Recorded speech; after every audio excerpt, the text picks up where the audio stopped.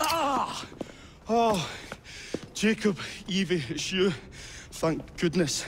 Experimenting, are we, Alec? Correct. And looking a bit frazzled. Nerves. It's those great oafs Starrick keeps sending round to coax me. He is offering a ridiculous amount of money.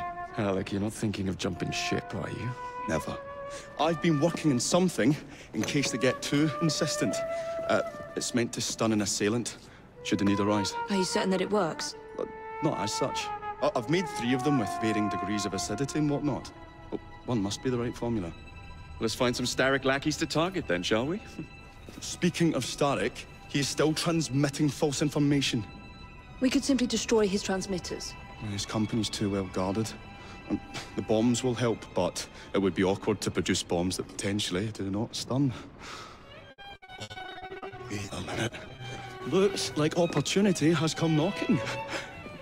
Oh dear, they never looked so angry before. Stand clear, Alec. Let us instead play a little linguistic game with them. Take the bombs and climb onto the roof. When I say the name of a fruit, toss one near the thugs. Right then. Oh, wait, I nearly forgot. Slip these into your boots and you will henceforth be immune to all voltaic discharge. I think.